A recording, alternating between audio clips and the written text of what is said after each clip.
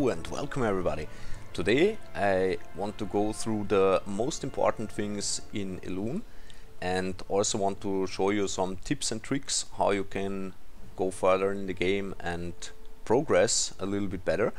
And yeah, there are a lot of tips and tricks for you, so yeah, be sure to check out the whole video and also be sure to subscribe to the channel and smash that like button if you like this video. So first of all, if you start out with the game, what you want to do is you want to go through the heroes you are playing with, and then you have the gear.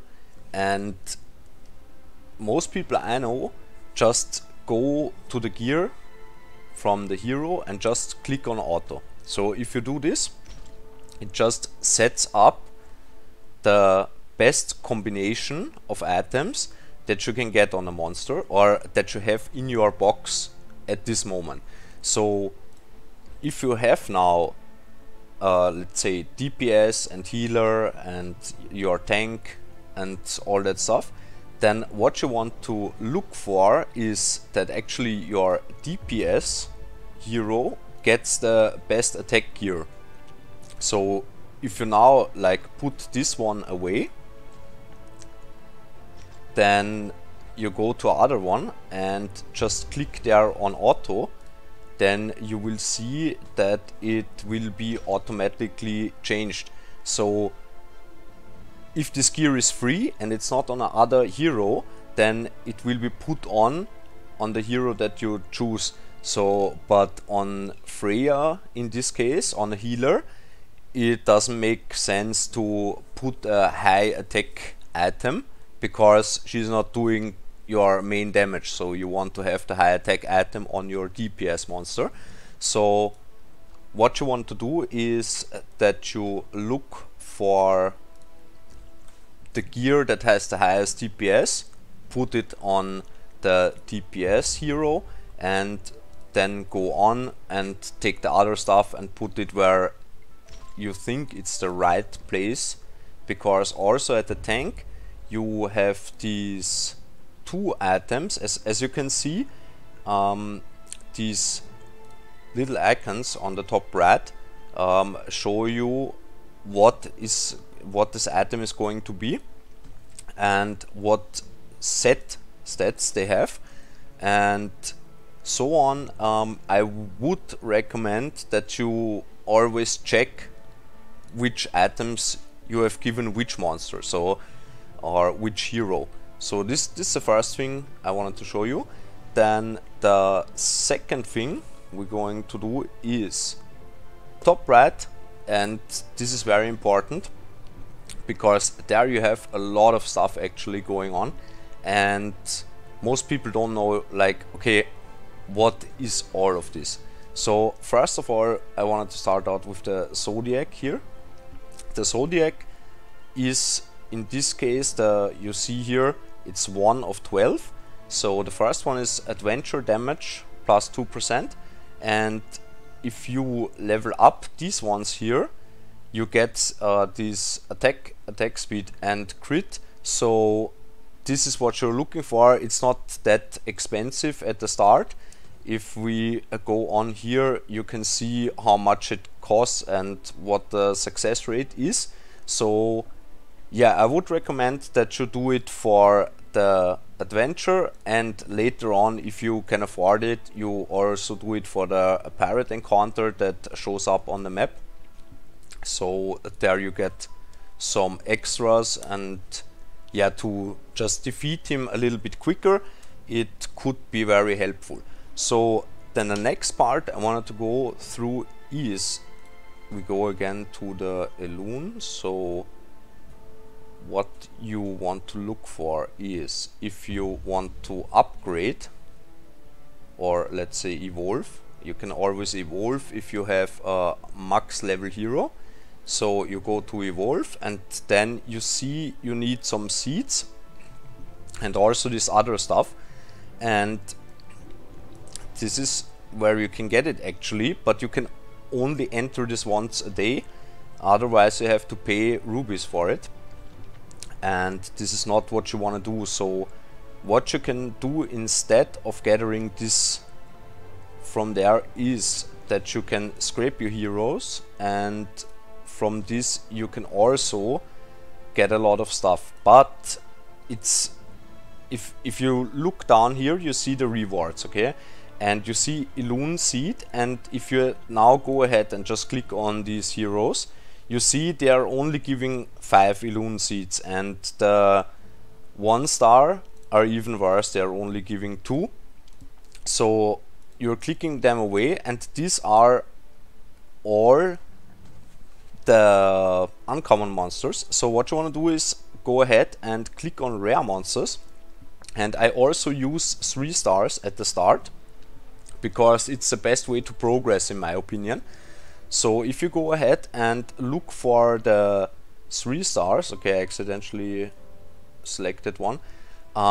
If you go ahead and look at these 3 stars here, you see we have the blue ones, and they give 10 seeds for the 1 stars here, and the 2 stars already give 25 seeds. So what you want to do is to scrap all your 1 and 2 stars. You can also do it on the lower ones, but as I showed you, it doesn't give you that much of seeds. In this case, if you have these just random 1 star monsters, they only give you 1, so it's actually not that lot.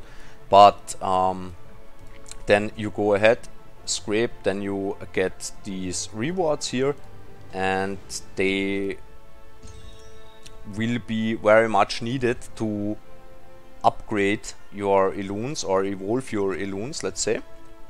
Then the next thing I want to talk about is the, let's see, exactly, the missions and the index. So this is where you can get some rewards from. As you can see, you have your daily missions, your weekly missions. I always recommend to do all that stuff. As you can see here, you also get some rewards from scrape heroes and stuff. So as you can see, we also have a lot of stuff going on here. And then we go to the next part, and this is your index. At the index you can also get a lot of stuff actually from Elunes you achieve to get, and also from the story and all that stuff. So you just click on claim all down here, and as you can see, we get a lot of rubies here. And I'm completely free to play at the moment, so I didn't spend a dime on that game, not a single cent.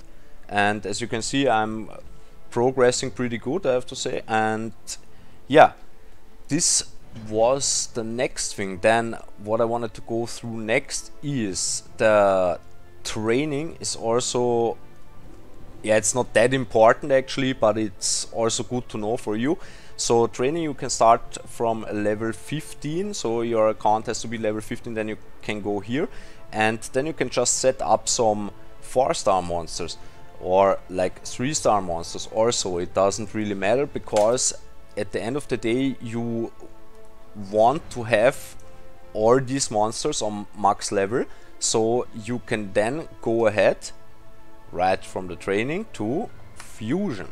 And on fusion, as you can see, there you have these fusions. So you need 2 monsters of the same quality, and also maxed out from the level, and then you can just fuse them together. And if you do this and go on with the fusion, then you will see that it gives you better monsters, so you will always get an upgrade. And at the end of the day, what you're looking for is to have these rare monsters full. You need 60 fusions of rare monsters, and then if you pass the 60 fusions, the 61st fusion will actually be a legendary monster, a guaranteed one. And so this should be the thing that you want to go for to get more legendary heroes in the game. So then what's up next? I know it's a lot of information going on. Then the next thing that we have is friends. It's also good to have all your friends in the list, or like, let's say, to try to get your friends list full, then you can send these hearts to your friends and also receive them, and there you can buy some stuff in the shop, so it's also pretty nice. And then what you want to look for is exploration. So you can just go ahead and put some monsters in here. I will go here and claim all these rewards now.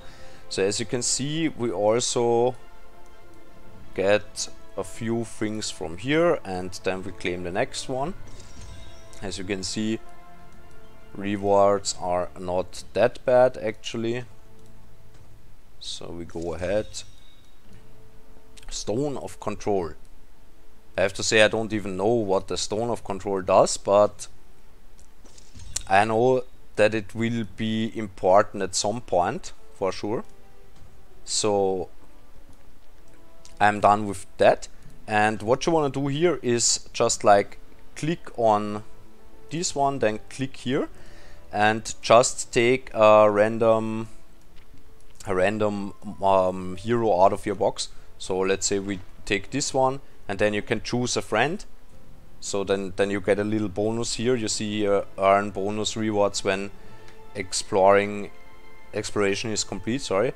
And then you just like put in a friend and click on explore, and it costs 1,000, so it's not like that expensive, and you can get these rewards. So that's pretty nice. And then we go back. I just have to pick a little bit of gold probably to upgrade, because I'm also running low. This is like the main resource, I would say, that you are using. So the next thing that we have is actually the lab. The lab is also pretty important, because here you can see your skill books, and the skill books are important because what you can do is upgrade your skills. That's the logic here. And also you can fuse books together. So if you see here, it's the ultimate fusion here.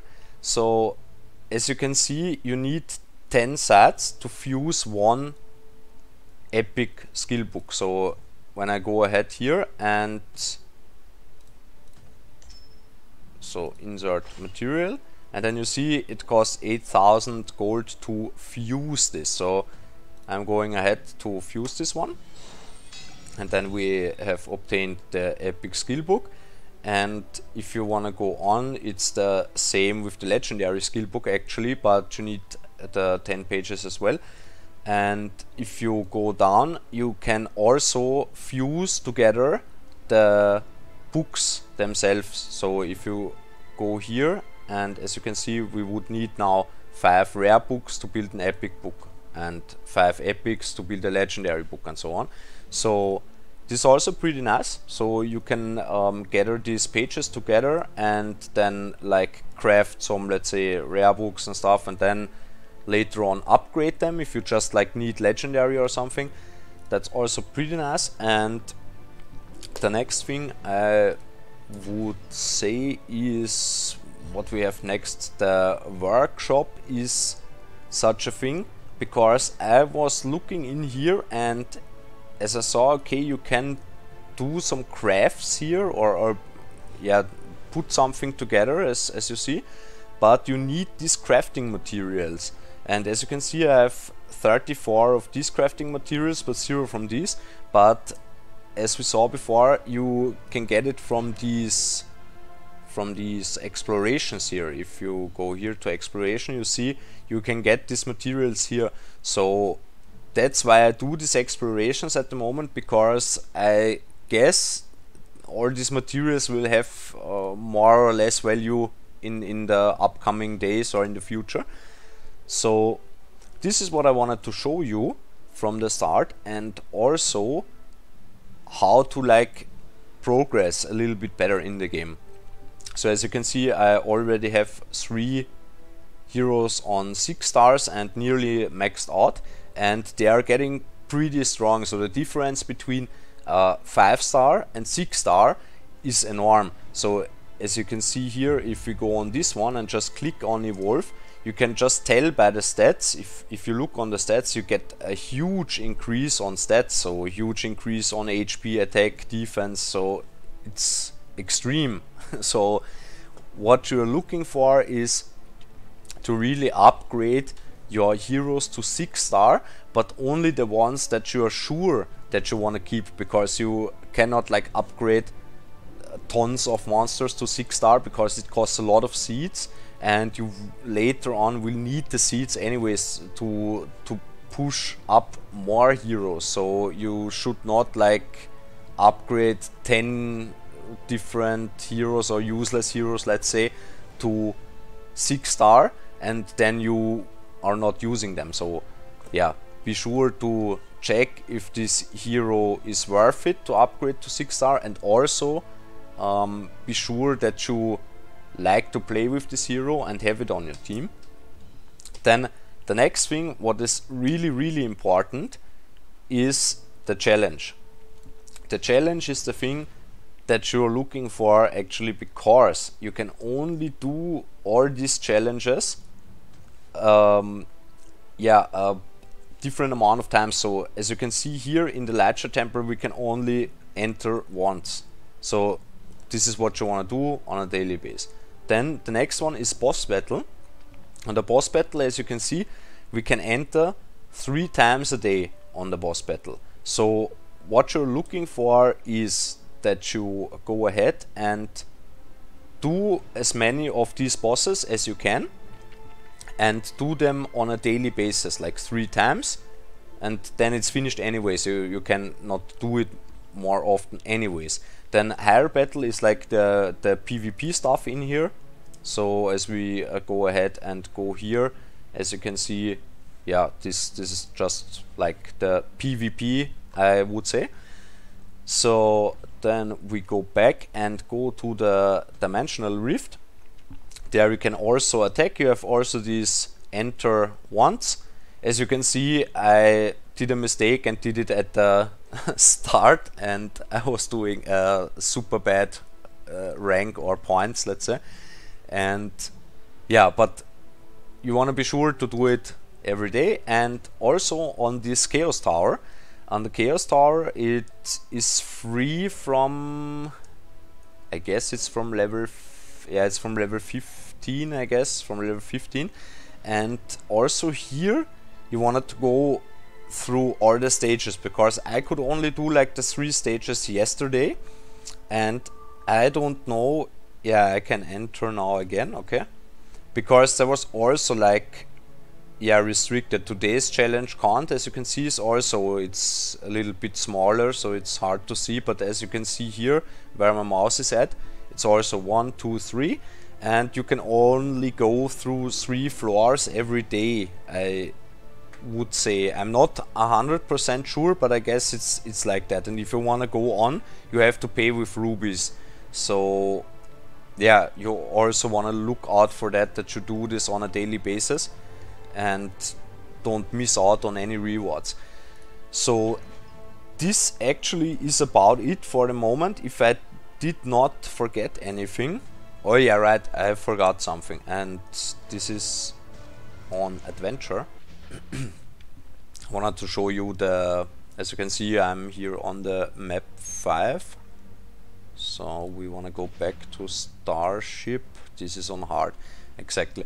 As you can see on the hard maps, you can play the hard map and at any time. So you just have to finish this map and I guess the next one, and then you can start to play on the hard mode here. And if you are on the hard mode, then you will see these things on the bottom, the heroes here will pop up, and you will also see on the map these quests. And what you're looking for is, you just click on this hero and then you have the affinity level. So what does this affinity level mean? So on the affinity level, as you can see, you get a bunch of rewards here as the level increases. And if you go all the way down here, you see at the end you get affinity level 30. Then you will obtain a 3-star Catherine. So this is pretty nice. and what you're going to do here is you can send her gifts. So as you can see, we have 3 different kinds of parts or whatever this is, and as you can see, affinity +10, +8 and +12. This is her favor, so you want to go ahead and give her the favor because you get the most affinity points out of this. So go to max, then you see affinity level result is 9. So we go ahead and just click on confirm. Then she's going to level up here, and then we are going to get these rewards, which are pretty nice. As you can see, we also get 60 seeds here. This is also pretty nice, and this is the thing that you're looking for. Then what is the next thing that gives you affinity level? Exactly, it's if you're completing the quests. So completing the quest means you just have to go here and go for this level. So what you want to do here is just click on repeat battle and then just let it run, and only end it if repeat battle when pirate Darkjoy is detected. So if the pirate pops up, you can fight against the pirate, and that's about it actually. And you can then send all your gifts to these heroes here. As you can see, it's always marked with favor.